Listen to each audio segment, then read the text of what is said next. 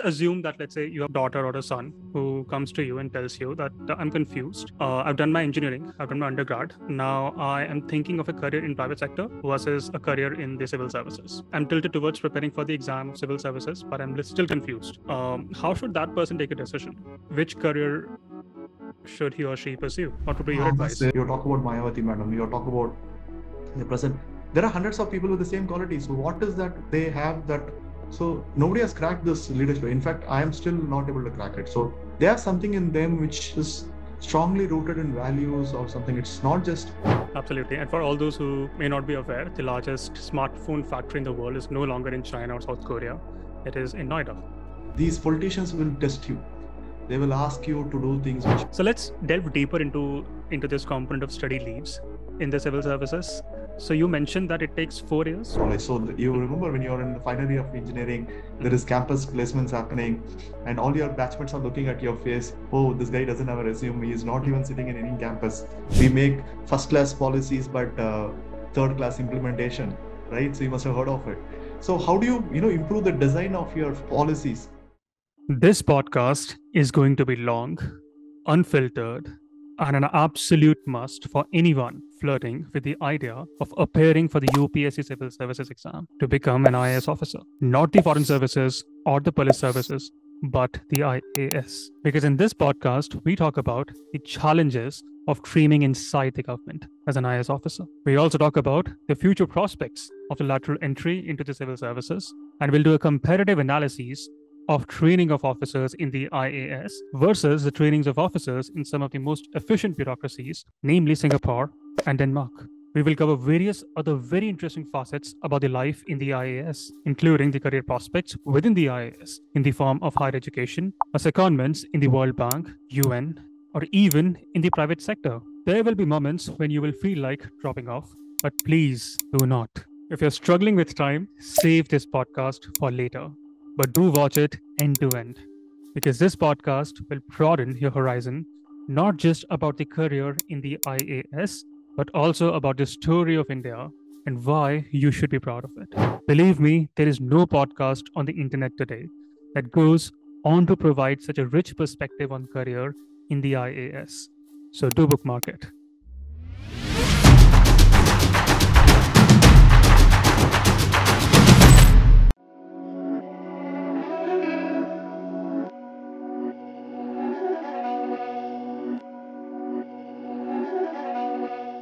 In 1947, India was one of the poorest, most backward, most illiterate, and diseased society on earth. But today, India has raised literacy from 16% to more than 80%, increased life expectancy from 26 to 72 years, raised a rate of growth of its economy from 1% to be the world's third largest economy in terms of purchasing power parity. There's a lot that's wrong with India. There are politicians and civil servants who loot, who steal, who rob the public treasury, and go away scot-free and unpunished. And almost every Indian have heard of them. But there are many unsung heroes that modern India is oblivious of. These unsung heroes are those who take up the inexplicable dream of dreaming inside the government. Their every action or inaction is scrutinized carefully by the media, judiciary, and even the political executives. And these are the unsung officers in the Indian administrative services. During the East India Company, the civil services were classified into 3 categories: covenanted, uncovenanted, and special civil services. In 1858, when the British Crown established its authority over India, covenanted was replaced by the ICS, or the Indian Civil Services. The ICS became the highest civil services in India between 1858 and 1947. The first exam for the Indian Civil Services was held in London in 1855. Satyendranath Tagore, the elder brother of Rabindranath Tagore, became the first Indian to qualify for the Indian Civil Services in 1864. Thereafter, many prominent Indians have cleared this exam. Delhi's Chief Minister Arvind Kejriwal, India's External Affairs Minister S. Jaishankar, and the former India's Finance Minister Yashwant Sinha. In fact, India's freedom fighter, Netaji Subhash Chandra Bose, almost became a civil servant. But destiny had different plans for him, and he was first of many who chose a plan B to contribute to country's growth story. Welcome to the season 1 of the Money Heist podcast. In this podcast, I'm absolutely delighted to introduce my dear friend Naveen, who has indelible passion for the civil services, Napoleon's war strategies, and of course, filter coffee. Naveen has been part of the IAS for approximately 20 years. In his 20 years career, Naveen has led districts as a DM. He has worked as Special Secretary to the former UP Chief Minister, Mr. Akhilesh Yadav, and is currently posted as Special Secretary Health in the government of Andhra Pradesh. Hi everyone, I'm absolutely delighted to have Naveen for a wonderful chat around the Indian Administrative Services today. Thank you so much, Naveen. I'm so glad to have you in this podcast called The Money Heist. Thank you, Naman. So Naveen, so there's a person called Naseem Nicholas Talib, and during my time at the Fletcher School, he was a fellow there. I had a brief interaction with him, and he said one very beautiful thing about life. He said that the business of life is not about money, power, status, perks and privileges. Everything in life eventually boils down to acquisition of memories, acquisition of experiences, and the kind of experiences and memories you create for others. And one profession that allows you to create large-scale, large meaning experiences, not just for yourself, but for people around you, is the Indian Administrative Services. It is also said that it's not a job, it's a lifestyle in itself. So in this podcast, we look forward to learning and hearing all the facets of the Indian Administrative Services. Welcome to the podcast. Could you briefly tell us about your background and how you got into the civil services? Hi, Naman. Thanks for this. I think I completely agree with what you quoted of him. In fact, I'm also a big fan of him. One of the quotes which I like about him is he talks about graveyard. So that thing is pretty much is into my head. I think I don't know which book of his it starts with. I think Pulled by Randomness, I believe. When you read that, he talks about graveyard. So this service, when we talk about 100 people coming out of the service, right? There are lakhs of graveyards which are there, right? So we don't talk about it. So that's a very strong.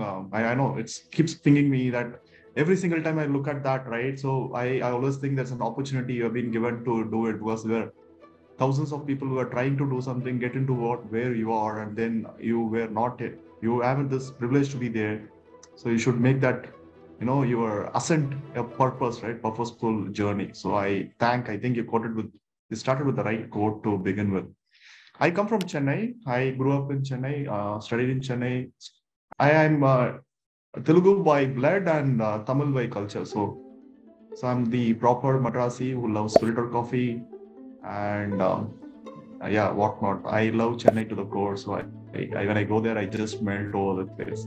I don't know, people don't like Chennai much, but for me, Chennai is everything. So that's there.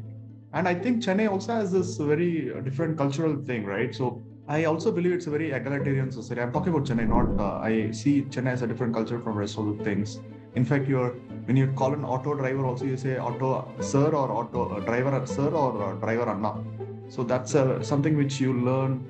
You are respectful to many people, and I think self-respect. I think it also started the self-respect movement in the country. So I think the respect thing is very high in Chennai. I think I don't see that in any part of the country where you are very respectful to your co-workers, colleagues, with whom you don't have a purpose, right? So they just serve you. So that's something I like about this city.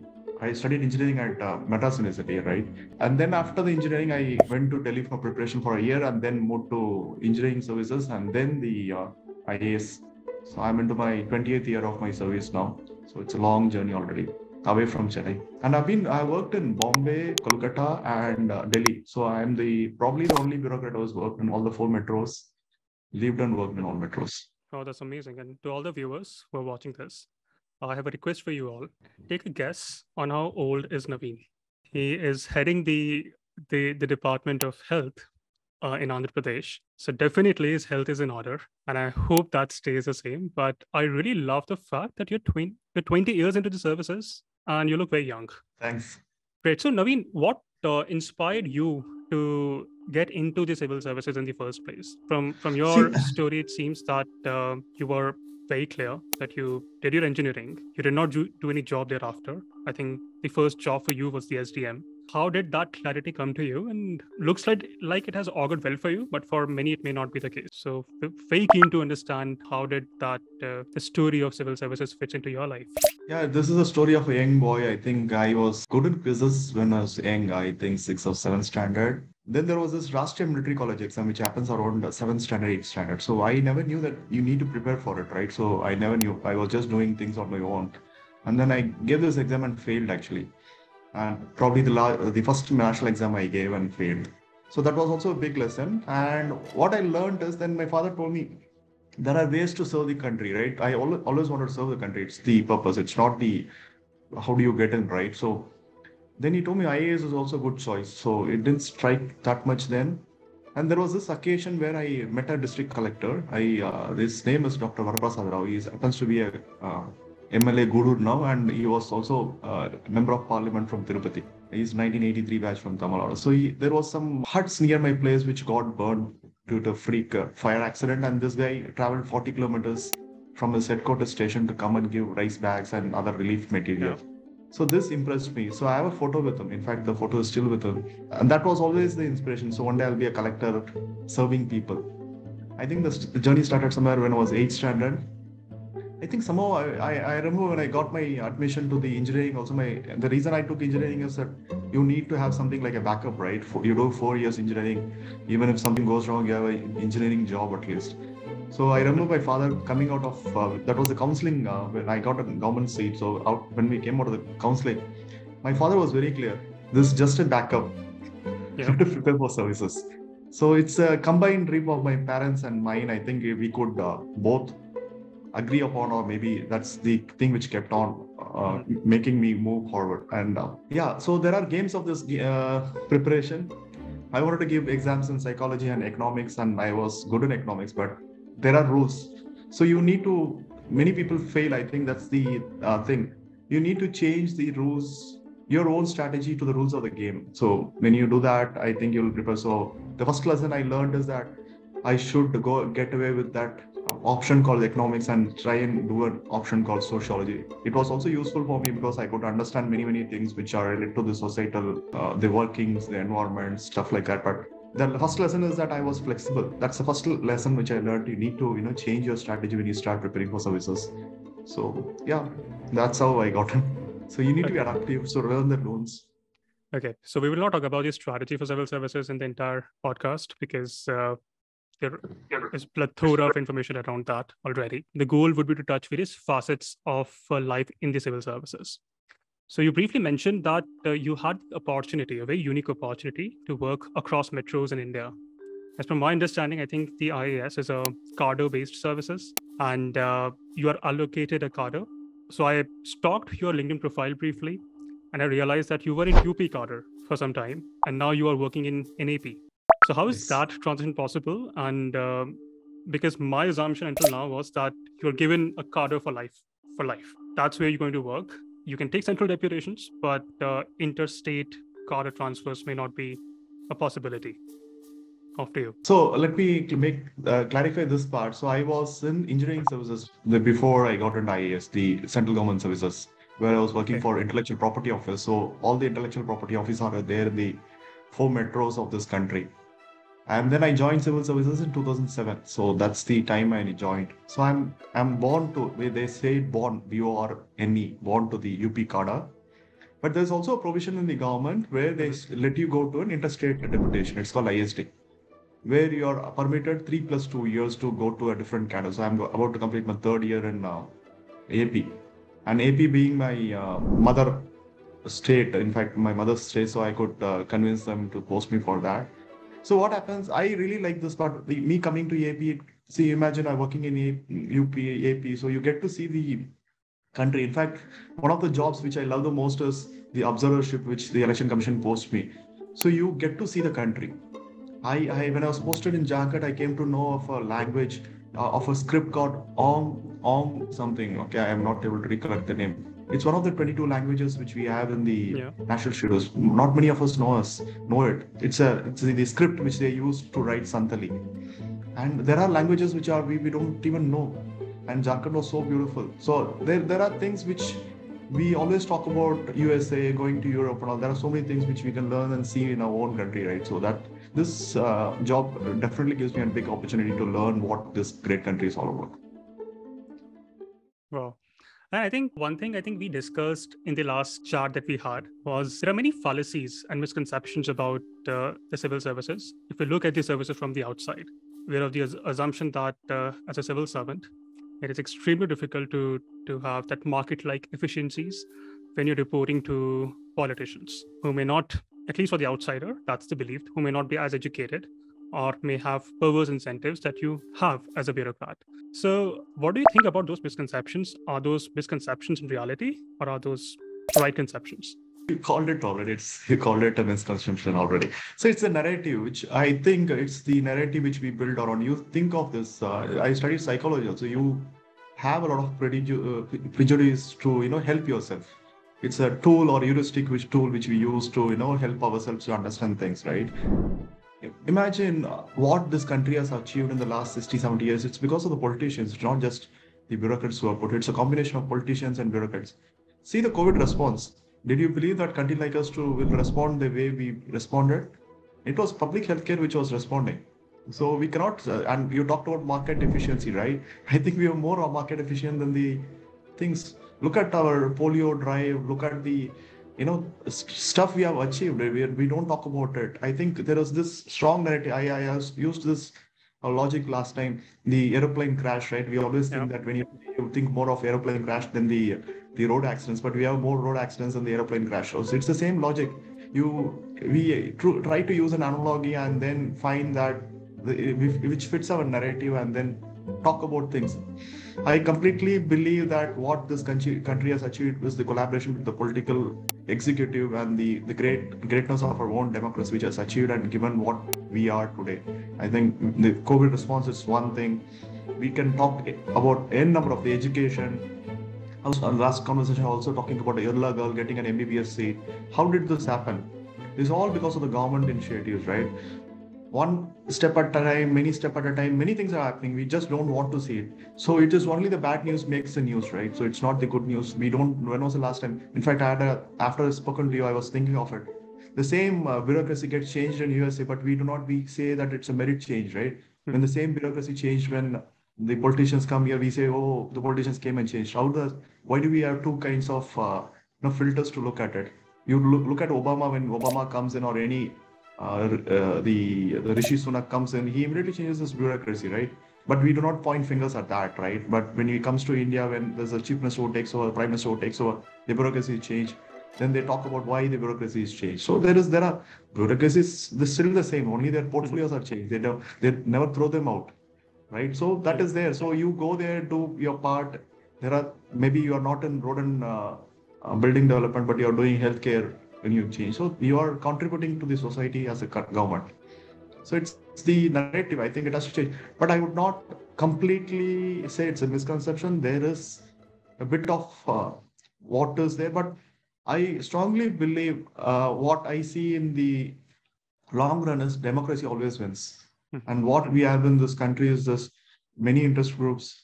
I think it's the interest groups which makes a lot of sense. I think the purpose of the interest group, or the narratives they want, and then the results they want, in fact outcomes they want, and that's what you see. 60 years, it's not just one interest group which benefited. Somebody benefits, then the other one comes, the other benefits. So you see changes on the long run.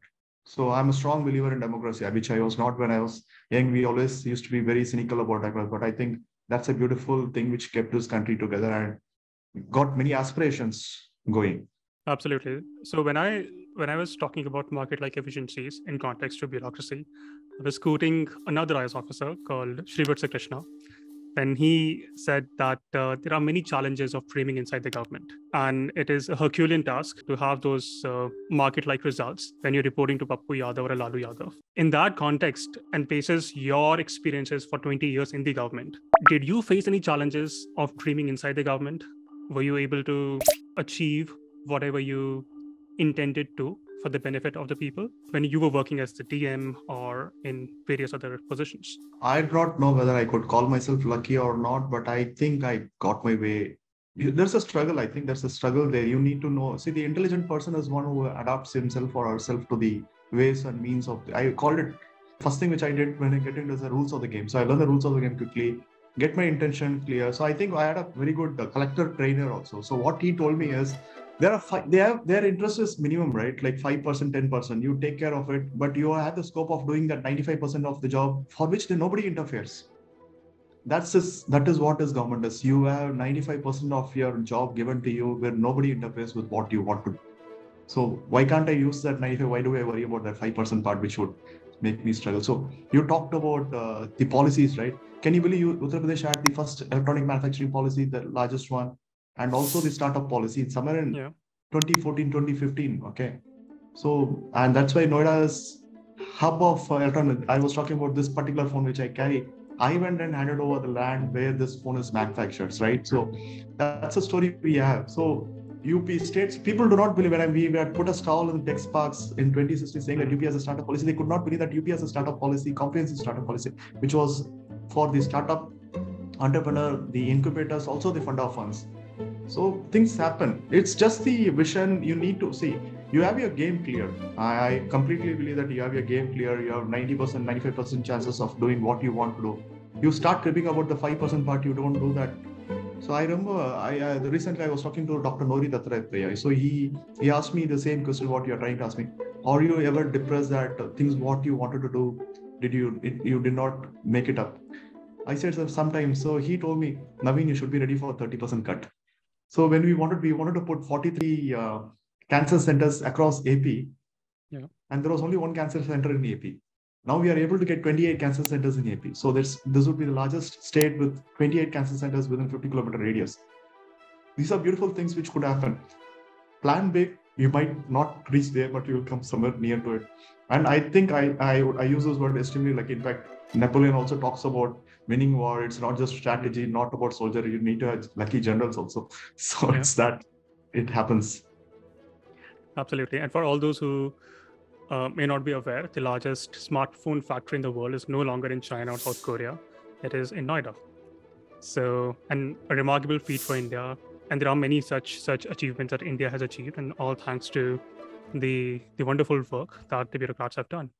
And one story that I think we discussed last time as well was the story of Hyderabad, on how the Microsoft's only offshore development center outside of Redmond, Seattle, is now located in Hyderabad. And the second one that's coming up is going to be in Noida. And this has been all because of the great collaboration and work and foresight of a few civil servants along with the political leadership of that specific state.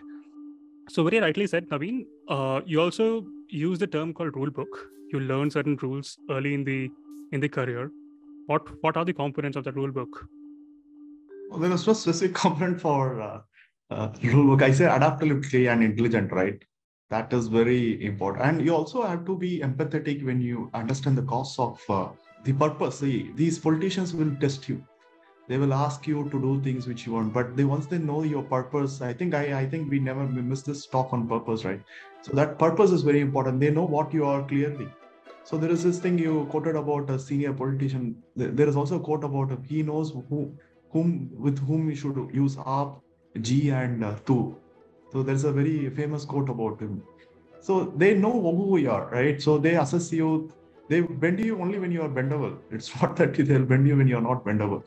So, and it makes sense when you have strong sense of purpose, right? I don't think these are issues when you come to growth. I'm sounding maybe I'm sounding naive after 20 years of service, but I strongly believe that's how it has been for me.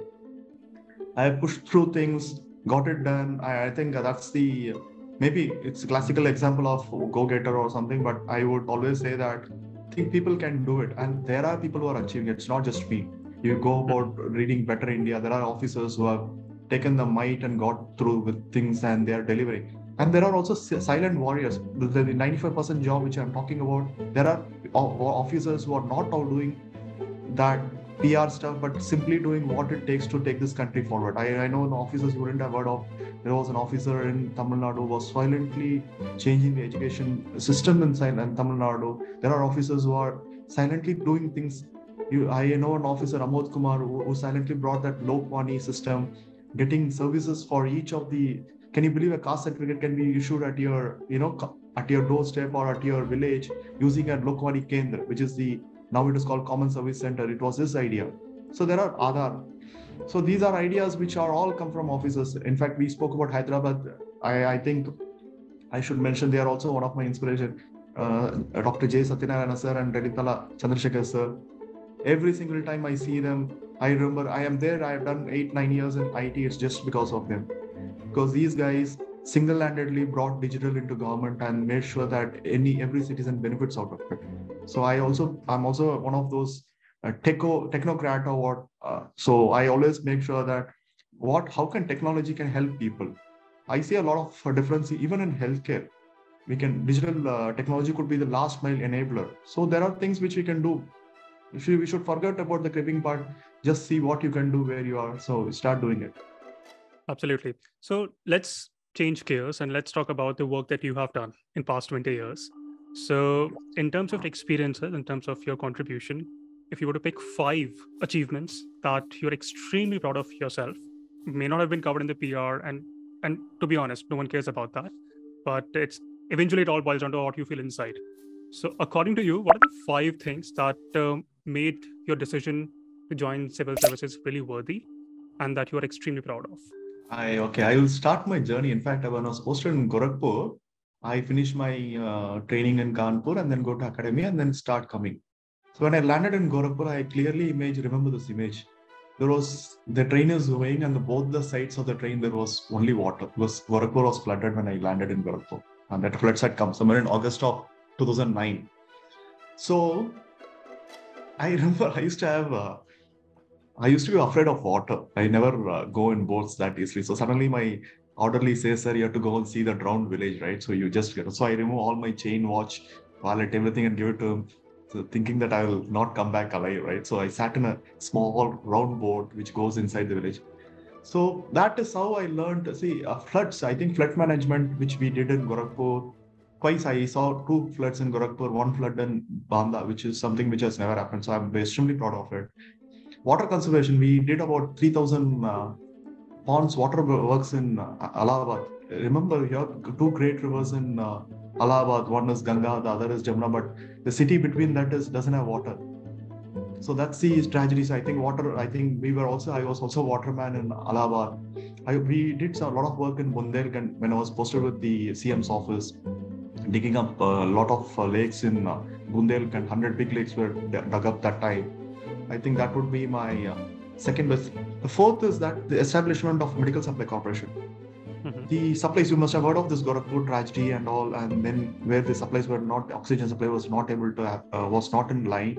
So I was posted as an officer to set up this corporation to streamline all procurement in the government in the medical supplies. And we could easily establish, I think that's the thing which always stands out in my resume. You could establish corporation within 4 months, recruit people, buy medicines, and supply it at the scale of UP. Imagine, I always call it's the largest medical supply corporation in the world. As 2,500 crores, it's a business operation, right? Only medicines. So that is there. And here in Andhra Pradesh, I was able to set up the Grama Vada Sachivalayam, which is the largest public service delivery department with 1.5 lakh employees and 2.5 lakh volunteers. So probably the largest single department in the country where you are coordinating with multiple departments. So the present Chief Minister of Andhra Pradesh, he was of this vision that the services should be available at the village. So 10 officers, village level officers would be available at the village to give you services in revenue, panchayat, health, and whatnot, survey, all services, agriculture, all the services would be available at that particular village level for every 2,000 people. So that's the biggest revolution. So we talked about the changes which you are bringing. This is one of the biggest revolutionary change which has happened. So these are things which are plantation drive. I love plantation drive. So we did about 5 crores plantation in UP. I think now the UP is always doing a lot of plantation. Even in Andhra, we did 1 crore plantation drive in the last monsoon season was Commissioner RD. So one of the things which I see is your officer, IAS officer by design. I called it by design, not by the ownership or something. You are made to do multiple things, and if you are quick to learn things, and a lot of learning and unlearning also happens, because When I was doing electronic procurement, it had a different strategy. When you was buying a medical procurement, it had a different strategy, which means that you have to quickly unlearn. Also, you asked about what are the games of the rule book. Is one of those most important things: learning, unlearning, and relearning. Yeah. Every single job, it's not just you come with a great hand, Midas touch, you touch, things will fall in place. Sometimes you have to start from the scratch and build your thing. So you are an officer with a reputation with 14 years of service, 13 years of service. You go there, it looks like you're actually as a professional, first day of the job, learning things, putting knots together, finding ways to ways in your thing. So it's not just, I think it will be the same for the next 10, 20 years of my service again. So it's going to be tough, but I'm prepared to learn. So I think that's the only way to, survive or go succeed. In fact, I won't survive. I'm not a survivor, so I'm a succeed. So I'll succeed. Absolutely. And since we talked about, we began with Nassim Taleb, and I think his opinions on civil servants and economists are very popular. He do not hold them at very high esteem, could be for various reasons. But one of the reasons is that they do not have usually the skin in the game. It's the perverse incentive structure that is there. Do you think even in the Indian civil services, the incentive structure is not well aligned for civil servants? There are examples when even if you were to not do anything, you will be promoted on time-based scale. And if you were to really work really hard, and when you work hard, you make mistakes. And when you make mistakes, judiciary to the media will scrutinize you for all your deeds. So don't you think the entire structure is designed in a way that does not promote work? It in a way empowers those who play safe, who don't do anything, and wait until they get promoted. Yeah, so I think this debate has been happening for a long time, right? So I think there's this feeling within the community saying, thinking that I think once you are in this community that you accept the rules of the game, this is what it is, and you start working within the rules of the game. So I don't think there is much of a difference. But what you talked about incentives to work, right? So they don't pick a bad officer to run a successful department. They'll always pick whoever it is.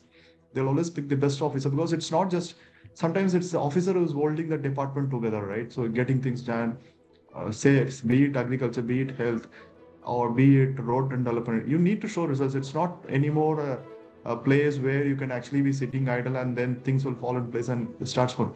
Imagine if there was an health secretary who was not a good officer, what would have happened in the COVID management? The entire country would have cried, right? So it's not just you can get away with things. There is this again the narrative problem. I think there is this narrative that officers would not do much, but I think given an opportunity wherever they say, I'm trying to be very because affirmative. It's not or not assertive, but I'm trying to be affirmative, saying that there are given the opportunity, the officers would perform. I think that is there always. So I explain that you have 95% chances of doing your own stuff. So do that 95%. Makes a lot of sense. And is it across civil services, this scenario, or is it just prevalent to the IAS? So if we were to compare the job profile of an IAS versus IPS versus IFS versus other allied services, there's a lot of craze to become an IAS officer. So what are the perks, privileges, opportunities that people from other services get versus the IAS? See, there is always this debate which is better service, IAS, IPS, or the IFS, right? So it depends on the personality of the person also. So I am learner, so I like things to learn. So when I said it also, this profession, only the IAS thing gives you a lot of opportunity, wide range of opportunity. When I remember when I was giving this answer as an UPSC aspirant, it didn't make this sense what I'm able to tell you today. Imagine in Gorakhpur, I was a PDS man. I was raiding PDS shops. In Allahabad, I was doing water, conservation projects. And in the, when I was IT, the digital IT secretary, I was doing, services where the services would go to the people. Medical supply corporation, I was procuring medicines. Which jobs gives you this kind of wide range of, I don't even think a CEO of a Google would get this kind of opportunity to do so many things, right? So these are things you should learn. And why it is that I'm using this word again. It's not just I picked it. Today I'm in health, tomorrow I can be road this thing. I had to learn how a SOR works, how a civil engineer manages. So in fact, I remember somebody asked me was trying to show me education stuff. So I was telling him I have zero knowledge of education. The only thing I know is that people go to school and come back. But there are mechanization which works. There is an infrastructure. There is this strategy for improving education, which I would not know, but maybe if I made an education secretary, I would pick it. There are a lot of people from the Indian Police Service and the Indian Revenue Service coming into the jobs of the primarily reserved for the IAS, but they're also picking their, strings and getting things together. I think that's the opportunity. And I personally love being a foreign service officer. I always thought that I'll also be a good, successful foreign service officer. And they also do predominantly good work, pulling out cooperation, talking about the country. I think the very reason the country is doing high in the international scene, I think I would use this word scene, it's because of this foreign service officer. So everybody has a role to play. I always believe civil service is not just IAS, IPS, and IRS. Even the teacher going to school, the doctor coming to the hospital, and every single the sweeper. I think the sweeper on the road, he is also a civil servant in a way because he is serving the public service, right? So we are the ones who are keeping this country together. It's not just the people who are, the designated or the big wigs who are serving the country. It's every single person. In fact, I remember sometimes even the chai wala is doing the service. Imagine 5 o'clock, if you don't open your shop, you don't get a chai. There are vendors who want a chai because they can't do it. And you also say, imagine we forget the chai wala business. I'm talking about, imagine the same chai is prepared at home, the time lost, the money lost. He's actually serving a society in a way because he's reducing the cost of transaction in terms of time and money, right? So these are beautiful things, how the country is going. He could open a shop at 7 o'clock, 8 o'clock. Why does he open a shop at 5 o'clock? He knows there are 5 people who would want chai, but he could. That is the kind of people we need in this country who serve every single day. We need to see them. There are auto drivers who would be there on the road, knowing that there will be a lady going alone. So we should be, safely take her from place 1 to B. Government buses. I'm very proud of this. There will be a government bus for you at 12 o'clock, flying only 1 passenger. Mm-hmm. That is government for you. That's a government bus, right? So that's government. I think we do too many beautiful things on every single day. We just don't see it. Absolutely. And I really like that point where you mentioned that as an IAS officer, you get exposure to various disciplines. One day you're a health secretary, to education secretary, to a DM, so on and so forth. And kind of exposure that you get may not be, I may disagree, but it could be different from something which I would be getting, let's say, in alphabet. But don't you think it's also a point where the IAS is criticized because it's not a specialized service? What are the benefits that you get when you are leading an education department and you do not come with those sort of expertise, or a health department and you're not a doctor? Especially in the IFS, at least, diplomats have trained in that same discipline for years. They've worked in that same discipline, and then they're leading the ministries. But same is the case with the IRS officer or the auditors. But for IAS, you are doing so many things, not specializing in any of those things. So that's the criticism that the external audience have for the IAS. What are your thoughts on this? It's a very easy answer. There are books which we'll talk about. There's a nice book called Range, published by Epstein. So let me forget IAS for a moment. Go at UN jobs.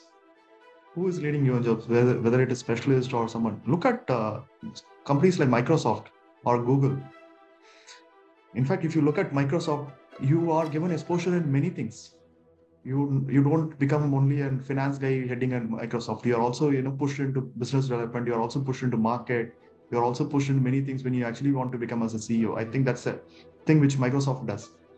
So what we talk about is it's the T curve which you think of, like when you are generalized and then go to doing a certain specialization. If you look at every single officer, they will have a certain expertise. For me, it's in IT.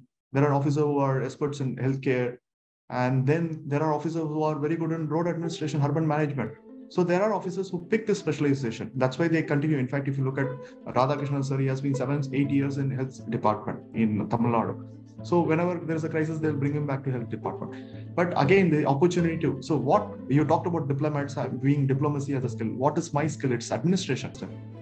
So it's not just, I think we spoke about this, it's the HR management, which I call administrator. The only skill set I is to bring a lot of people, cull the ideas and make things work. So that is something which I call as the core skill of an IAS officer, the administrative skill, which we try to miss. It's not the specialist. You can read this book called Range, which talks about specialist. We'll go to a level. Till when can your CFO become the CEO? So that's the question. I think there have been CFOs who have been successful CEOs also. In fact, when you talk about IBM, Louis Gaston, I'm too fond of him. He's a finance guy who ran CEO. So there are people who come with a different mindset, but they also see numbers on a different platter and then make changes to happen. So that's what we do day in, day out. It's not just the skill which we have is administrative skill to learn things. What I spoke is that it's not what diplomats learn. It's the same thing. You do negotiations, you know trade agreements. It's the same thing which we do day in, out. We know a certain policy. Okay, let me put it, if you're a collector, you know the entire platform, the entire ecosystem of how a district look like. But if you make only one doctor to run a scheme for anemia, you would only think that, okay, doctors only will go and do give that folic acid, or A&M will give folic acid. It won't work like that. There are behavioral changes. Maybe you have to use Anganwadi system. You need to, educate the education system. The only person who could come with this kind of competence is an administrative officer. I'm not trying to tell that they are the only ones, but why is that administrative officers are not replaced? But if that is the case, all the IAS officers would have been replaced with specialists. There was also this attempt to bring in specialists, but did that succeed? And there are countries, I think I'm also told that in US there is something of health czar. Yes, we need to work with specialists, learn from them. How did I set up corporation? I remember, I'll put this example to you. We need to finalize the essential drug list.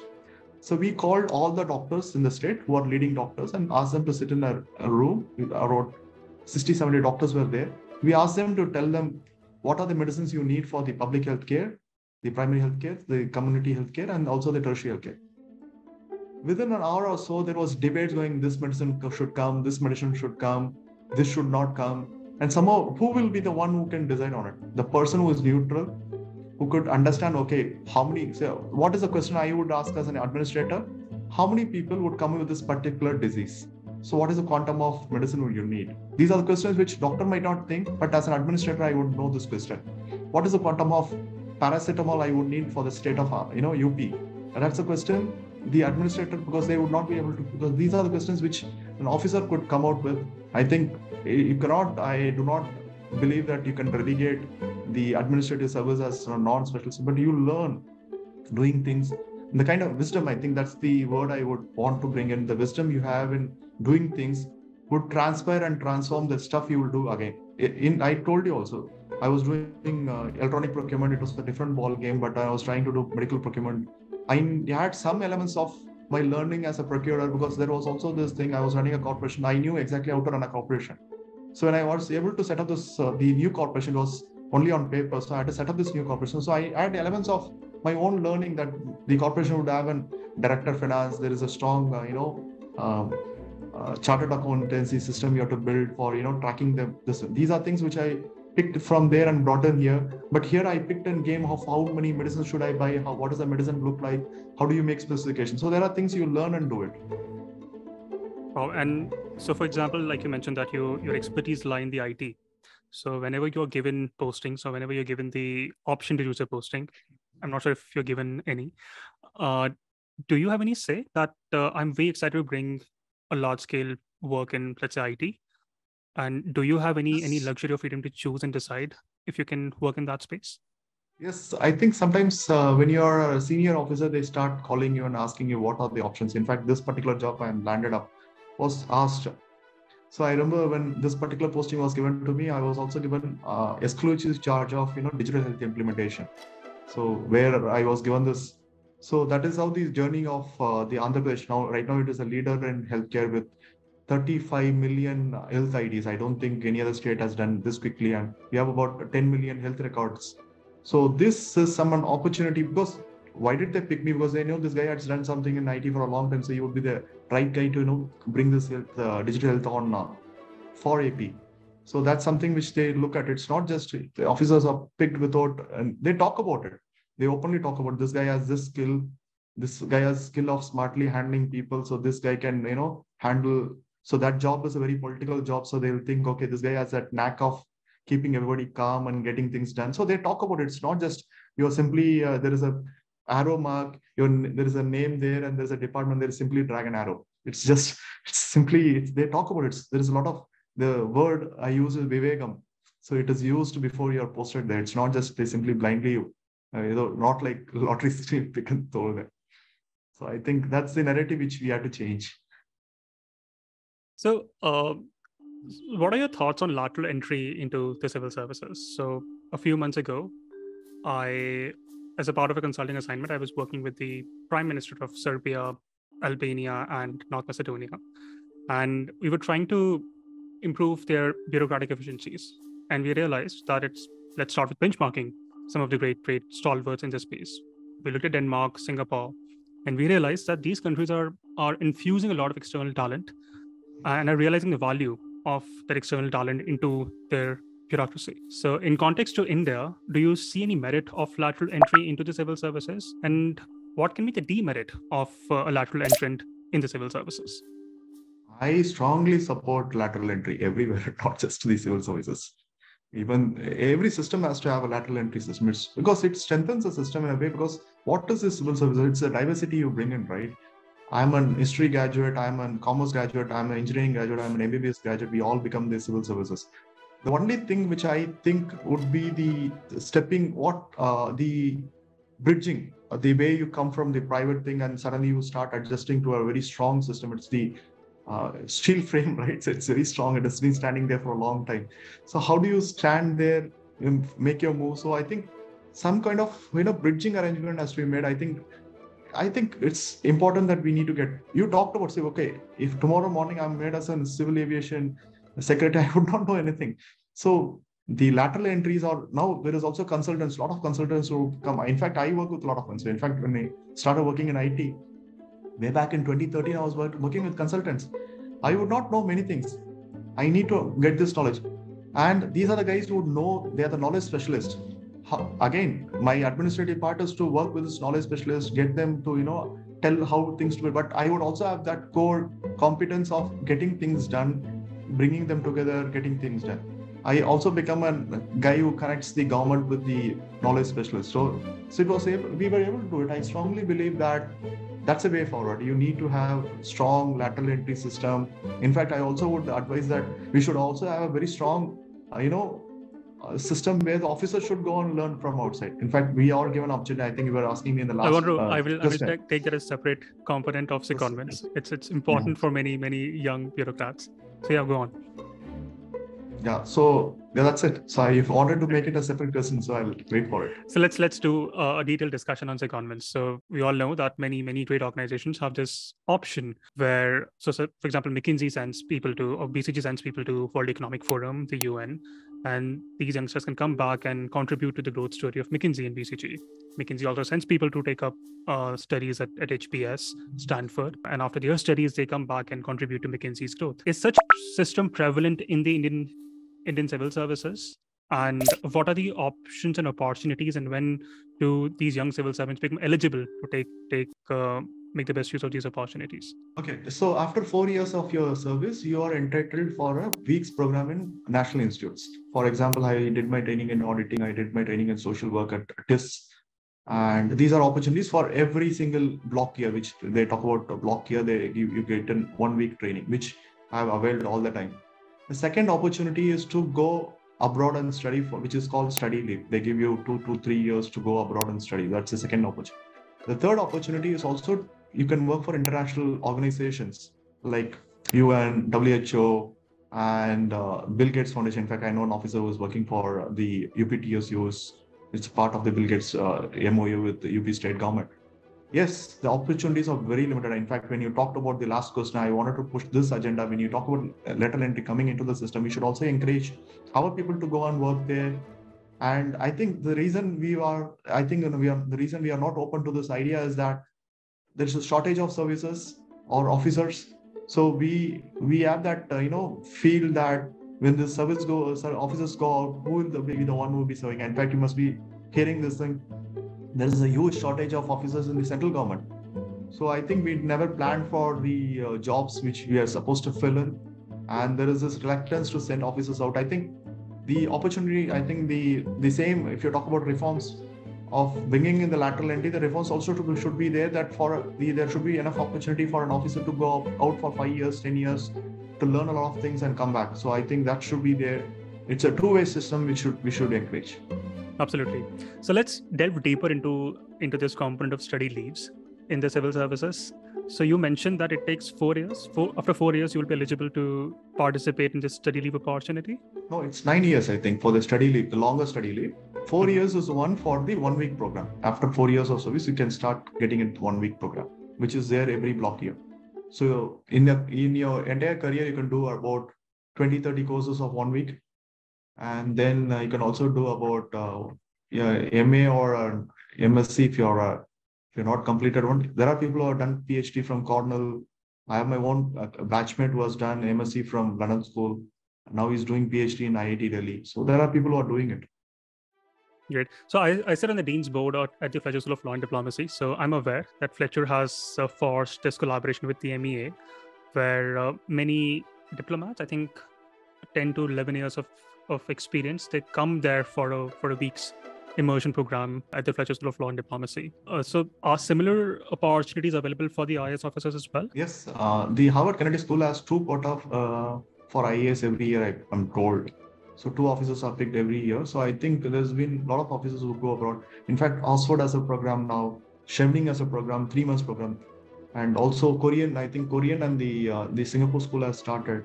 So there are plenty of opportunities coming. I think it's also cross-learning for these universities, because I think yesterday somebody was telling me how on Harvard program comes, the professor ask guy and come, tell his own experience from that particular experience they will teach. So it's cross-learning helps the other countries. So going to places like Harvard would help us, and it also would help Harvard. It's not just, and it's the diversity. I strongly believe in diversity. It's not just they also learn, we also learn. So that's the way it goes. Great. And so this is study leave aspect. If we also spoke briefly about the jobs that you can take deputations in international organizations and multilateral organizations. Not sure if you can do that in private companies, because there will be a lot of legal concerns there. But so what does this look like, these secondments in terms of jobs? I think there's a plenty of opportunities even in the international organizations. So only thing is the governments have to be flexible in giving the so-called NOC to officers to go abroad and do these jobs.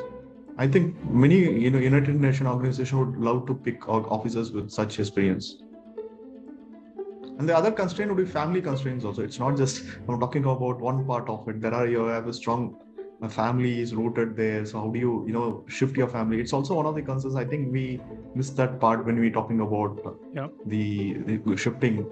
I think that is also an important thing. There are officers who don't leave the headquarters only. They don't want to leave a state capital. They want to be there only because it's because of the family. So that is also it's part of our society. You have your aging parents, you have your growing children, so you need to be in the same city with them to grow up. So that is also a concern. It's not concern. It's also a point. Of course. Not a concern. Yeah. So since you're talking about family, do you have wife and kids? No. Single. No? Okay, yeah. So you're the most eligible bachelor perhaps in India. Let's assume that, let's say you have a daughter or a son who comes to you and tells you that I'm confused. I've done my engineering, I've done my undergrad. Now I am thinking of a career in private sector versus a career in the civil services. I'm tilted towards preparing for the exam of civil services, but I'm still confused. How should that person take a decision? Which career should he or she pursue? What would be your advice? It's civil services. I have no qualms about saying civil services. I still do that to children or kids whom I meet. I have nieces and nephews. I keep telling them. The reason I strongly believe is that you need to have the best of brains in our system. We cannot let them to go away from the system just because you have better opportunities outside. And second is a purpose. I think every single night I go back to my sleep, I sleep happily because I could serve people. That sense of purpose. This job is the one which will give you that strong sense of purpose. I don't think any other job has this strong sense of purpose. I'm very happy that I'm civil servant. You ask me in the middle of the night, you ask me 10 years from now, I'll still say that civil service is the best.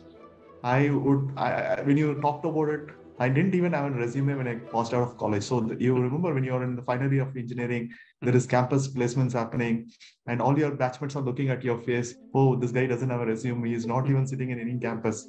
I was very strong. My college was the largest exporter of engineers to USA and also campus. In fact, I'm also a 2002 pass out. The guy who passed out immediately after the 2001 September 11, right? So 9/11. So I didn't have a resume. I never sat in campus. I was very happy that I would go to civil services, and I did join as a civil servant. Wow. And I could be wrong, but my sense is that at least in the past 20 years of your service, you would have trained across academies. You would have been to the Civil Services College in Singapore. You would have done some training in Labasna. So in terms of, if you were to do a comparison between the kind of training that civil servants in, let's say, Singapore and Denmark do versus the folks who do in India, what's the difference? Why is that the case that certain countries are performing incredibly well in various matrices, and these are very objectified metrics by various governments, but same is not the case with India? Why does that happen, and what all improvements can be undertaken by, let's say, the OPT in ensuring that the Indian civil servants also follow through on what the Singapore and Denmark folks are doing? Yeah, so I think you're right on that point, right? Evidence-based policy making has not picked up in this country, but slowly it is picking up. So I see my own career way back in 2007 when I started as an IAS officer, that is 15 years from now. So then it was not the same metric system or measure what matters system which we had, but slowly it is coming there. It's now I remember when we show presentation on the screen, we show only the numbers. These are the numbers. COVID management. How did we successfully do COVID management? These are numbers. We were tracking mortality numbers. We were tracking patients who were sick. So numbers, I think I also see that we are in a hurry to, do things, but we are not in a hurry to publish the stuff which we do. So I think the other countries have more time to do it. And I think we also need a strong setup in Labasna or in the state academies who can, who can bring these stories comprehensively and publish. I think that disconnect is there. The research part of the civil service is missing. So what you see is, I think you think I'm very too aligned to a civil services argument, but the point I'm trying to make is the publishing of our success story is only a PR driven in a way that it is a semi-cooked story or not even semi-cooked. It's not even gone to the semi-cooked. It's a badly cooked story which we tell people, but there are a lot of things which have happened on numbers, on metrics every single time, and then we are not telling these stories. I think it's time to bring these stories in the mainstream and tell that what Indian civil servants have been doing so far. Yeah, that makes a lot of sense. And now you are the ideal person to speak of this, because you have had good experience across districts, across various states, and also in the central government. So if you were to compare the life in a district of UP versus district of AP, what's the difference, number one, there? So let's do a district state-wise comparison, because you're now in this unique position of having experienced both the states. Yeah, district in UP and district in AP are different because this is a hometown, right? So I'll feel homely here. So I can't compare. It's only oranges with oranges and apples with apples. So it's not incomparable. But I always see that I loved my posting in UP also, because when you're in UP, that I think talked about it. Why would I like my job in UP, or when I was a collector, I was very proud that every single citizen or every person in the district would know that the justice would be done if he goes to the district collector. That would give me a strong sense of purpose. I think that's the word I would use, the strong sense of purpose. The last man in the district would know that if there is if he needs something or she needs something, she can always go to the district magistrate or the district collector office to get it done. So there are times, I think I was also mentioning last time, there are times where these guys would come to me and show me a paper, sir, aap kuch likh do usme. That's the sense of hope you have in that district. So I would see myself, my own career, personal career in UP as better than I could do, because I was very young then, more naive, or what you call, more compassionate to do things. I could do things. Yeah, I would not compare district to district, but there are issues there are similar, peculiar to UP, there are issues peculiar to AP. It's not that bad. Okay, I'm trying to tell you, that's also important. It's not that bad, but slowly the country is getting, I think country is getting to, rationalizing this regional differences, and we are there. It might not happen overnight, but the only point I want to mention here is we are progressing towards that end. We are not going backwards. That's my only point I want to make here. Beautifully said. And so someone starts preparing for the IAS exam, the exposure that they have of the exam is that there's someone called the DM or a collector. But many people do not realize that it's one of the various facets. It's just one posting that you may hold for, let's say, 10 years, 15 years. There is a life beyond being a collector or DM in the IAS. So, what is the difference between the postings that you will take in the state secretariat versus the postings that you take in the district as the DM or a commissioner? See, at district level, you are more of an implementer. There are n number of schemes, and then you are getting them on the ground. You are a field officer. That's the better way to put it. When you're at the state level, you are a policy maker. You have an experience of running a district. You know what were the issues. These are issues you have seen firsthand. Your experience would come a big way. Okay, something didn't work in the field. You know that this didn't work because of that. So you have that kind of knowledge. So how do you transform this knowledge into a wise addition in when you make the schemes? So we also talk about, you must have heard of this popular discontent. We make first class policies, but third class implementation, right? So you must have heard of it. So how do you, improve the design of your, policies? How do you get more wings and arms to the policies to get them grounded on the field? So that is the difference between them. Essentially, when you look at IAS, it's the collector which brings that charm to people to get into it. That's the collector or the district magistrate. But it's also I think when I talk about silent warriors, a beautifully laid out education policy would change the state forever. So we beautifully laid health policy would change this. Beautifully laid cancer policy would change forever, right? You have that opportunity. You have 35,000 deaths in a year in cancer. Suddenly it is stopped. I don't even want it to grow. It's not just you reduce it. Even if it stops, that's a big achievement, right? So these are things which you can do at the state level. So there are a plethora of opportunities which are there for the people to, their knowledge and their running the field would help them to make better policy at the state level. So that's why you first go to the field and then come to the headquarters. Very helpful. And this is brilliant. So my understanding is, and I could be wrong, that in a parliamentary democracy, policy formulation is the exclusive prerogative of the elected representatives in the state assemblies or in the parliament, so on and so forth. So how does IAS officer assist in formulation of policies at a state level? See, okay, let me explain the way I did it. So when we were doing this electronic manufacturing policy, we pulled out all the state policies which we had, the other states, how they did it. And then we saw how much these state policies have done, right? And then you call out a policy. It's actually the executive. When you call the political executive, you are also part of it, the executive arm of the constitution. There is executive arm, there is a judiciary arm, right? So you are the part of that executive arm. It's not just the minister. Then you bring out a policy telling, okay, these are the benefits you should give to bring the IT electronic manufacturing into the state. And you try to explain and see how does I teach this when I do this to IIM graduates. What is the necessary part of a government? Why do you need a government? There isn't limited resources. Say your state budget is 5 lakh crores. Can you build 50,000 schools, or can you build 500 hospitals, or you build 5,000 bridges, or make 50,000 roads? These are the questions before you. So what does political bureaucracy do, or the political executive do, is they say, okay, this year we'll make 10 schools, just maybe 1,000 schools, I'm putting small numbers, 1,000 schools, 10 hospitals, 50 bridges, and given the resources, we will be able to achieve, to take care of all the interest groups. I was talking about the interest groups, right? So these are some interest group. There is a bridge which didn't happen. So the people have to take a 60-kilometer drive to, go to the other village. So this bridge would shorten the time. Making the road will enable more students to go to school.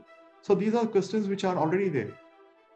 Limited constraints. If I have all the money which I need, then I can make everything. But there is a limitation of, I think, probably the money which is there. In fact, there's also this complaint I will come with the next question saying that why money is not fruitfully used to it.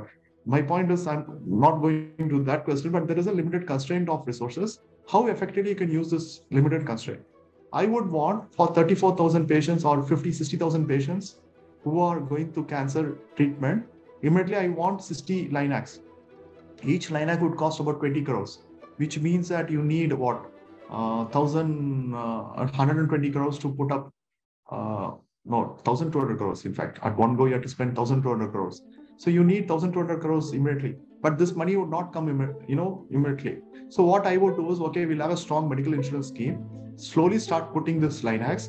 Then there is a meeting point between them where you are fully self-sufficient. So you have a financial model developed. So you need to convince the bureaucracy in a couple of meetings. You then go to the political executive. Okay, this is the strategy which you get, and mostly it is accepted.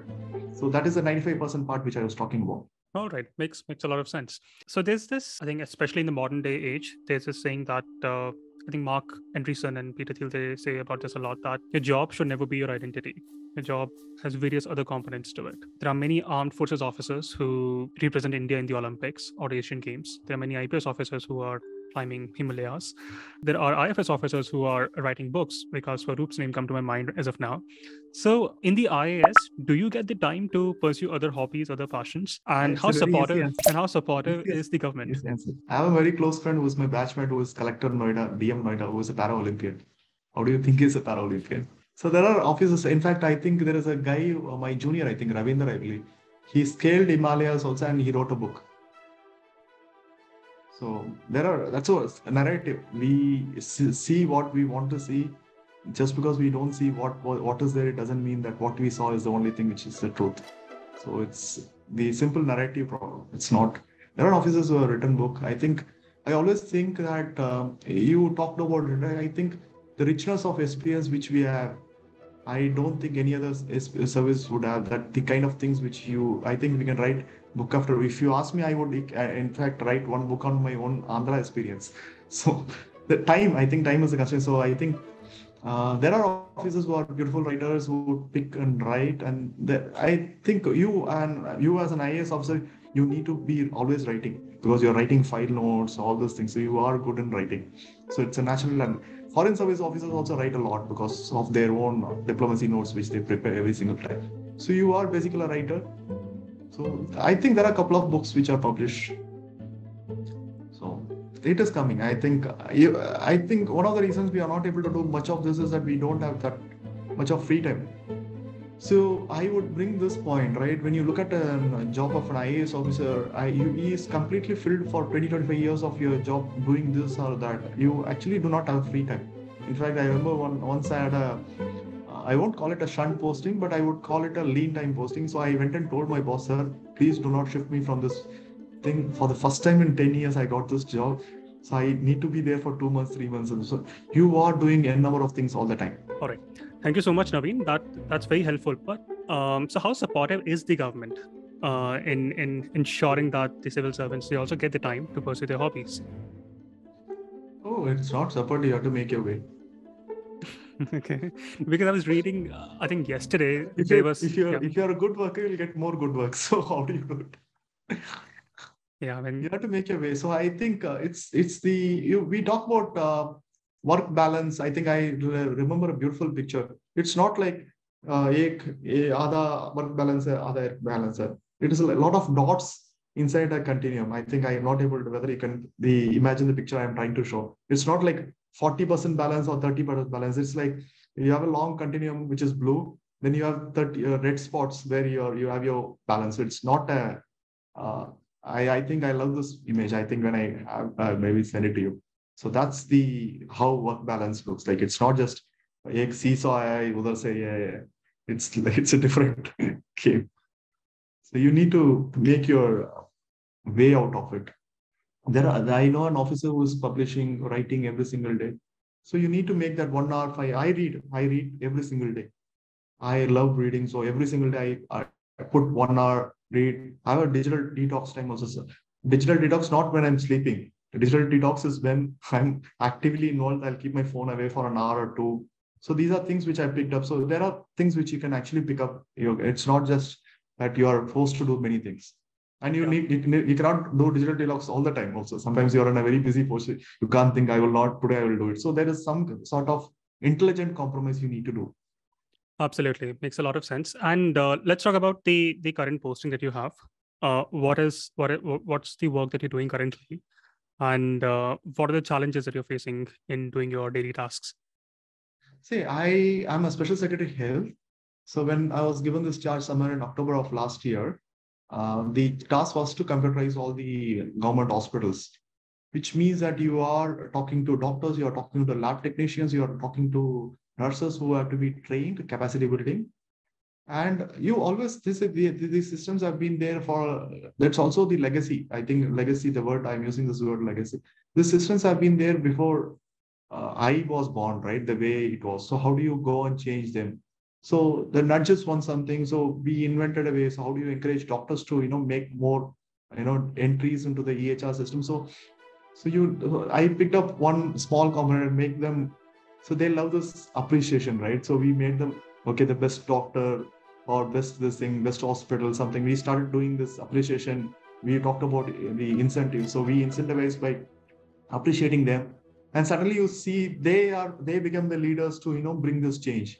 So I think as an administrator, you need to, find solutions for the challenge, not just crib about it. I tell a doctor he doesn't do it, then I come back cribbing, okay, sir, oh, nahi kar raha. That won't work, right? So I have to find a way to make him work. So I have this data entry operator who makes about 20 260 entries a day. And so there are people who work. When we were doing this awards ceremony, we even brought this data entry operators who are sitting in the entrance of the hospital registration, making your data entry to give you that OP sheet, the outpatient sheet.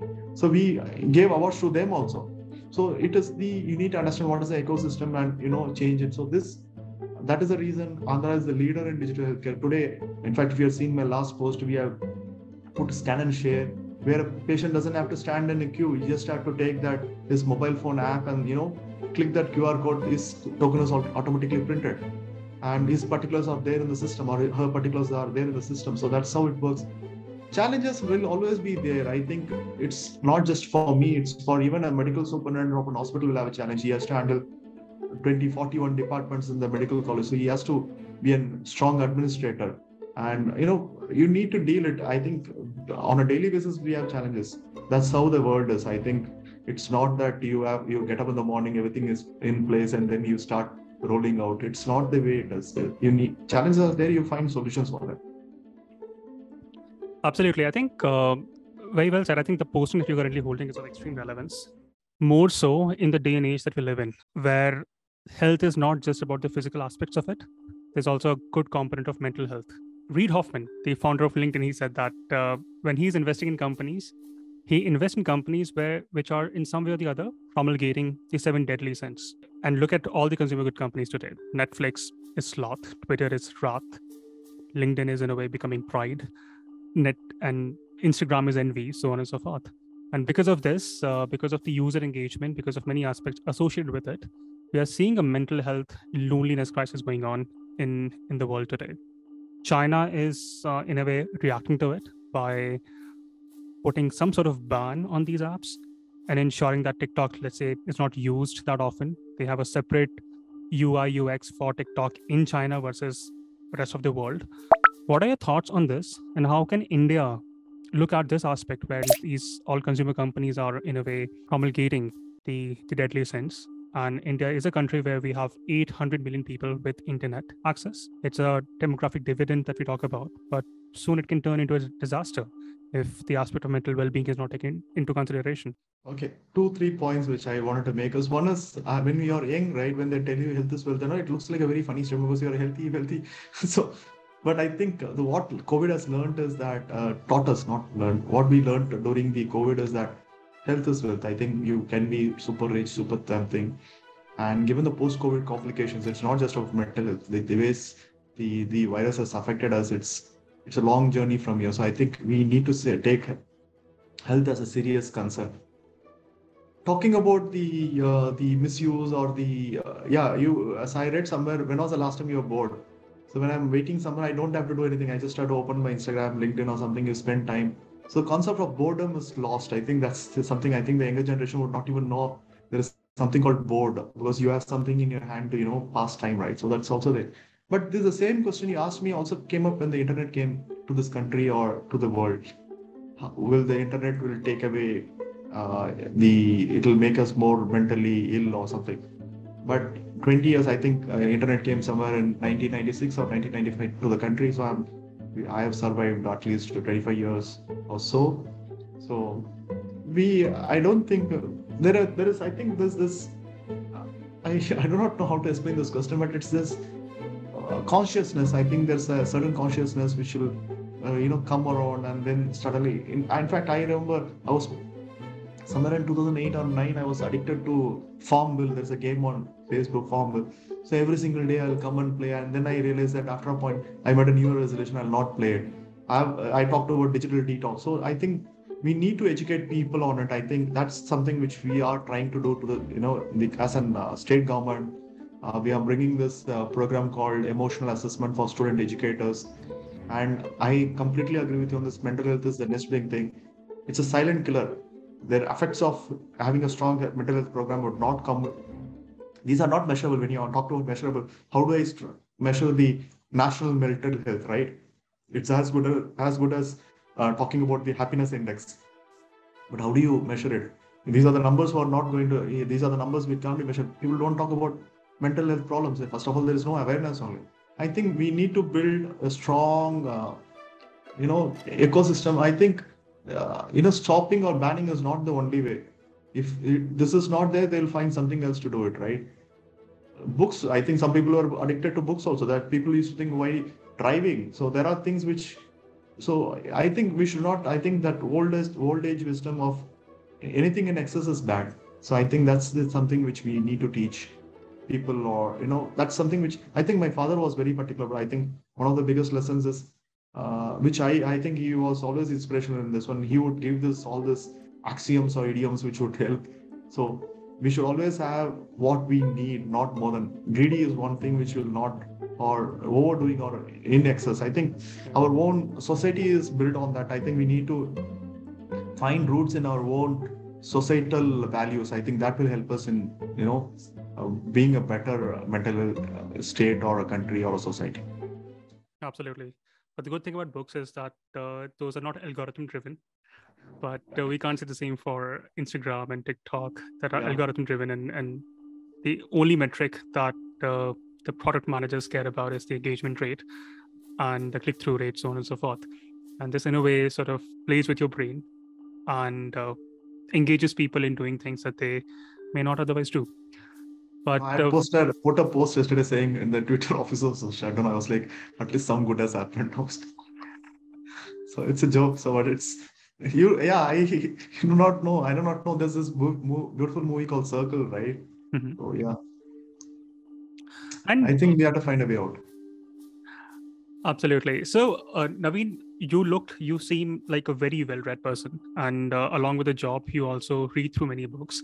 If you were to recommend 5 books from your book list for the audiences between the age group of 20 to 30, if they should read, that can change their perspectives in life, what would those 5 books be? First book is definitely the best book. I think this is a book which I gift the most. One is Atomic Habits. I think till date I follow. I think it's the most beautifully written book, Atomic Habits. Second, I think now the Almanac of Naval Ravikant. I think this is a book. I don't know how I missed it, but I think I picked it a couple of months back. Beautifully written book. I think sometimes this was a book as if I was talking to myself. There are books which talks to yourself, right? This was one, and there was one written by Dr. B.S. Ajay Kumar. So these are 2 books which gave me that feeling. Third is this beautifully written book. I think the only book I even read glossary also. 40 Rules of Love. I think she is a Turkish. I forgot her name. She also was nominated for the Booker last year, right? Something. And fourth, yeah, I had to tell the 4th book. I like this book called Measure What Matters. I think it also happens to be Bill Gates' favorite book. So I'm giving you all non-fiction, right? I'm not a fiction reader. So Measure What Matters. I think it talks about the Google Playbook. I think this guy mentored the Google guys. This is also another favorite book of mine, which I give people. And you should also read a book on aging. I'm not able to recollect the name of the book. That's something gives you how you go through your health and all. In fact, I forgot the book's name. I think I had gifted somebody also. So these are the 5 books I would recommend. I think if you want me the 6th book, I'll think of Principles. I think that's also a nice book. Ray Dalio. Dalio. So I think he also writes well. I think when I read that book, it was the 50th book. I met a point in somewhere in 19 I should read 50 books. So this was the 50th book I read. So read So the way I read is I read economics, history. My reading is more Zen. So like the way you talked about algorithms, so one book takes me to the other book. So it's not. So I have an algorithm for books also. It's not I picked this book. So I'll read about a couple of books quoted in that particular book, so I pick those books, so it goes on like that for me. So that's the algorithm for me for my books. So I have I have a very strong thing goes, if I read history book, the next book should be some other sort of topic, because you have to keep. There are people only will be reading self-help tips, right? It won't help. You need to read business, you need to read economics, then you have that all facets of your own memory or your brain or intelligence would grow. It's not just you read particular kind of books, it will help. So I think I strongly advise that we should pick different kinds of book. I think once if you're doing 10 books in a year, you should pick at least 2 books in economics, 2 books in business management. Learn a skill all the time. So I think that helps. Learning a skill is always the best thing you'll do. In fact, yesterday I was asking my chartered accountant, there was a BCG course. So I asked him, did you do this course? He said, yes, I did it. So how many hours would it take? So he says 2 hours, sir. So okay, let me do it. I used to do a lot of online courses. Now I stopped doing. I think last couple of years I'm not able to do it because of the time constraints. But I'll pick it. These are habits which I have strongly put inside me, so I'll pick. That's truly remarkable and inspiring to some extent that you still upskill yourself and along with such a meticulous job that you're doing. So one last question, Naveen, what would be your vision or dream of an ideal India in 2050? What would be those facets of an ideal India for you? See, countries, I think it's a beautiful country. Okay, I cannot imagine myself living in any other country. I think I'm blessed, or whatever you call it. The diversity, I think we are the most beautiful country in terms of diversity, the kinds of things which we have. And I also see that country would be a very strong leader. I definitely see it. I think one of the comments which I made is we are definitely progressing to that end. I think this is the only country given a couple of countries in the world which has always been on the progressive route in the last 60-70 years. You can't say that there are issues. I think we'll point out a number of issues which are there, but again I use that 95% logic. Why do we get distracted with the 5% thing, but we should also look at the 95% thing which you are doing right? So we should look at that point of view. I think it'll be a country to live in. I think a lot of people are already talking about it's the century for the country. It's the India century which is coming. So I think that's the closing words I want. It's the country's India century at 2050.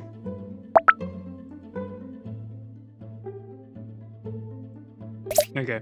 So when you are preparing for the civil service, you have to read so many things, right? You will wonder why you are reading so many things, and then what is the use of it? Which side what is coming or not. But when you're in a job like this, you'll understand the power of memory and recall. You can't simply go to a meeting and say, sir, I'll see the file and tell you. You need to remember, have your facts on fingertips. I have a boss right now who knows, comes completely prepared. He doesn't see sheets, because when you are asked a question, anything can come from anywhere. So everything under the sun. So it makes a lot of sense for civil servants to be very with strong memory power and recall. So I think it makes a very strong, you become a good bureaucrat. It's, I think, one of the rule books we have talked about. Essential qualities of a civil servant is strong memory power. When you're preparing for services, you will not know why it is used, but when you're sitting there, you know that there's a very big value. And I think you can develop that strong memory only when you're interlinking things. You're interlinking philosophy with psychology to economics, because your power to remember things increases and enhances. And that's perhaps the reason why you... Yeah, the most important part is recall. See, there are people who prepare for these exams, they will not qualify. So I keep telling them, you need to do the testing part, revising, testing. So when you do that test and writing and all, then you improve the power of recall. It's like a system, right? You put something, you have to recall it. That's when it will work better. That's why I also read about brain, how it works. So my auntie was telling me that you should use left hand more. So she'll learn something to use the left hand. So it will keep you agile. Because we tend to use are you ambidextrous now? No, I'm a right-handed person. But I'm trying to use. So in fact, I picked up this new habit of brushing my teeth with my left hand. It helps. Yeah, makes a lot of sense. And also, I think you just to elaborate briefly on the comment of trolls. Usually, when you end up doing really good things in life, trolling happens because it's very easy to criticize and very difficult to create. So when you are in civil services, you will be taking decisions that may be controversial, and there will be a segment of people who will be up in arms against you for no reason. And if you look into them, you would realize that they haven't created themselves anything. It's very easy to criticize things. So So don't worry that's why about most of the trolls. Yeah. civil servants would try to be low profile because they want to do their part without limelight. So that is one thing which is taught very strongly in the civil services. Keep low profile, do your thing, come out. I'm also a kind of believer in it. So off late, but I think off late, which I've learned is you are your own brand also. You need to talk about what you're doing. It's for the betterment of the services only. In fact, the narrative which I'm trying to put is you need to know the faces of the civil servants also. Yeah. They are not the same thing which you think. So I think it's in a positive way. It's good also the people are coming and talking about what they are doing. So it's if Better India is not there, we would not know many civil servants are doing excellent work on the field. It's all untold story, unpublished story. But in the long run, it helps. These are all localized story. I would not know that this particular lady went on, changing the way the lakes in Hyderabad would look like. Mm-hmm. So there are stories. There are a number of stories which we do not know. There are officers who have done natural farming, who are encouraged natural farming, things like that. So these stories are published for their own good, for the good of the country. It's just the changing the narratives. Yeah, I think Anil Swarup, the former Secretary of Education, he also started something called Nexus for Good. Nexus for Good, yeah. Yeah, so I think that's another One of the initiatives, yes. Yeah. And but what are your thoughts on the civil servants who are now running full-fledged YouTube channels and carry the camera wherever they go? Yeah, it's as good as. So I'm somewhere in between that continuum. So I can't make a comment. I'm not that extreme, also not this extreme. Also. So I think there has to be a balance. The way we talk about work-life balance, there has to be a balance of what you do and publish. It's not just collecting followers. It's just about showing the story. So I have a very strong policy. If you look at my LinkedIn, I only talk about my work. Yeah. It's not about acquiring followers. I don't post story to acquire followers. So I talk about my work to tell the good stories which we do. So that's the only strategy. People tell me, day before, one of my friends told me, post this story, you will get more followers. I will not. I would only want to tell my story, which is the work which we do. Or maybe I have not posted any forwards, in fact. I'm a temptation to post a lot of Atomic Habits quotes. I love them. In fact, Adam Grant quotes. But there was this Adam Grant quote, he talked about resilience. In fact, Adam Grant is also one Instagrammer I follow very strictly. This guy is awesome, but I think I'm looking for his book has not come yet. That's what my personal feeling. That's why I didn't recommend his book in the 5-book list. But I keep following him every single day. He writes really well. His book has not come, so we'll wait for it. I agree. And thinking of Adam Grant as an Instagrammer was very interesting because I always had this thing in mind that he's a great professor at Boston. But yeah, totally concur with your views on Adam Grant. And Hyman, Dr. Hyman is also one guy whom I'm following. Dr. Hyman, you should, they were very. So he has written, okay, there's a nice book. I think you should include it. What the Food? I think that's a book which everyone should read. Food is medicine, so I think I would include that book in my book of 5. What the Food? Yeah, you have a very broad list. And also, I'm curious about the work that you did with Akhilesh Yadav. I was in his CM office. Mm-hmm. I was the youngest member in the CM office. And this was before the IAS or the after civil services? Oh, it was as an IAS officer. Okay. I was special secretary to CM. One of my resume will say that I'm special secretary to CM. I was there for 3 years with him. And what's the usual work profile of a special secretary to the CM? See, you would be, you are the, CM office is more of an, CM office only. It's a political office where you need to, what I was talking about, connecting government to the public. So you're also doing public darshan, solving problems. You're managing files. I was managing about 5 departments, transport, law, things like that. So you are the connect between the chief minister and the government and the issues. I think UP had 93 departments, so we were 6 or 7 officers who were handling all this 93 departments. So many files coming for his permissions and approval. So You sit down, it's a huge machinery which was there. And you also get to travel with them and look at the way it is presented, things like that. So every CM office is like that. Even the present CM office is also tough. And it also, I think there are people who talk about a strong CM office also, because these are the guys who gets work done, right? So Yeah. it's important that I think I was there, was just 6 years into service. When I was 6 or 7 years into service, I was there from 14 to 17. So just 6 or 7 years into service. So what are the misconceptions that people have about politicians? yeah, I think there's a lot of misconception. In fact, I wrote this thing, right? We think we are the only ones who know stuff. Whenever I attend the present chief minister here also, I get goosebumps. These guys have strong visionary, because they have grounded knowledge. They have superlative knowledge. So they have very strong grounded knowledge. They know what will work, what will not work. Small things. Mm-hmm. And it's not an easy game to become a politician, be a leader. Yesterday also I was talking to one of my friends. What is that they have people come and follow? It's not just hero worship. It's not just you have you are a leader, because there are hundreds of leaders in your own community. There are hundreds of people who have ideologies. You're outshining each other. What makes you outshine? You talked about Lalu Prasad Yadav. Why is he worshipped? Or you talk about Mulayam Singh Yadav. You talk about Mayawati Madam. You talk about the present. There are hundreds of people with the same qualities. So what is that they have that? So nobody has cracked this leadership. In fact, I am still not able to crack it. So they have something in them which is strongly rooted in values or something. It's not just you see a good face you put, or else every cinema politician would become this one, right? Chief minister.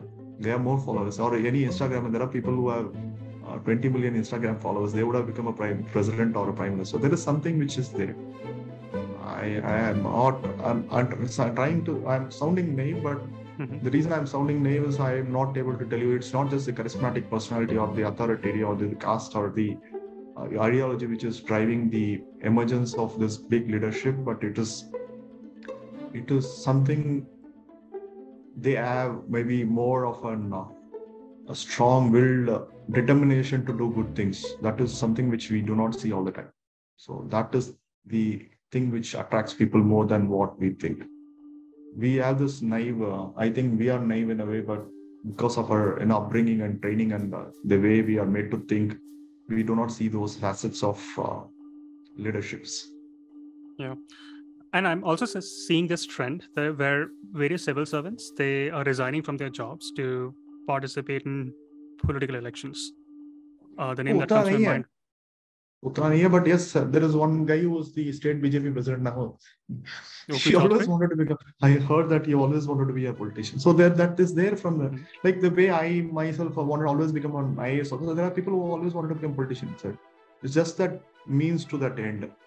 So some think that way. So it's not just that they resigned to become politician. Maybe they had it in their back of the mind before they started becoming a civil servant. But, we do not know it. But one thing is clear, many civil servants who are becoming politicians are doing incredible work. And could be because... always asked to me, so I always escape this question. Yeah, but so, I mean, I have my biases. Why is that happening? Because they have already worked at implementation stage. They've worked at some segment in the policy stage, formulation stage, and now they are given the charge of, and they've managed politicians in back in their career. And now, because when they are acquiring power at the political front, they're able to bring forth large scale changes. Yeah, head start is there. Sorry? Head start is there. Yeah. So is that reasoning correct? Is this why? Yeah. Because if you see, I think that is a natural head start you have, right? If tomorrow I'm made a minister of health and family welfare, I'll be able to run it properly, or maybe an MLA or maybe I would know what is the issue. So that is there. But I would also think, you should also look at this question. What is that motivation which is keeping them in service, not letting them to resign? This is a question which we never ask. We always ask that other way, the question the other way. What is that motivation for this civil servants to stay in the system and not resign yet? So you think of that. That will give you better answer. Yeah. So what is motivation? I have no idea. We are all thinking. I love this introspection. I love doing introspection. I keep thinking. I think that's what evolves us what we are. We need to introspect and find answers, not just have ready-made answers. I might have an answer today, tomorrow my answer would change. That's what we are. Yeah. This is truly insightful, Naveen. I am going to be in India until January. So if you're in Delhi, let me know, and would love to catch up. Sure. And if you plan You're on, still in India. I am in India for a couple of months. I'm, Oh, I didn't know that. yeah. I got back a couple of weeks ago, and I was in Delhi day before. I got nausea and headache because I was in Delhi. Because this weather is so clean, and suddenly I landed up in Delhi. And I did not know why I'm having a headache from morning. I kept on walking thinking there is no blood flow. Then one lady who is head of Metronic, she tells me, no, Naveen, it's because of pollution. The moment she said pollution, I could actually feel it now. And it was pollution which made me sick. I hope you're doing well now. Yeah, I'm good now. Yeah, one day's rest helped me. Yeah. We will be, so we're doing some events for Global Governance Initiative in Bangalore, Delhi, Calcutta, and also in Mumbai. So I should be in Delhi next week, and would love to catch up. Yeah, definitely. Thanks, Naman. Thank you so much, Naveen. We can do all this inside talks over a coffee. Would love to. Yeah. Not a big fan of the stories you want to hear. Not a big fan of Delhi coffee, but definitely filter coffee. No, Delhi mein na blue tokai acha hai. I love it. I went all the way to Qutub Minar wants to have that blue tokai coffee. It's a South Indian coffee, but it's very nice. Now they have opened a lot of outlets. Let's do that. Absolutely. Yeah. Thanks, Naman. Wow. And any last words for the viewers? Last words. Be proud, do things for the country. Okay. Thank you so much, Naveen. Absolutely loved your approach in life and how you mitigate the negativities around you.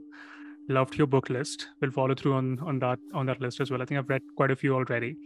And once again, thank you so much for taking out the time. Always a pleasure to chat with you and always learn new things from you. Thank you, Naman. Thank you for taking your time. Thank you so much. All the very best. Take care, Naveen, and have a wonderful weekend. Thank you so much.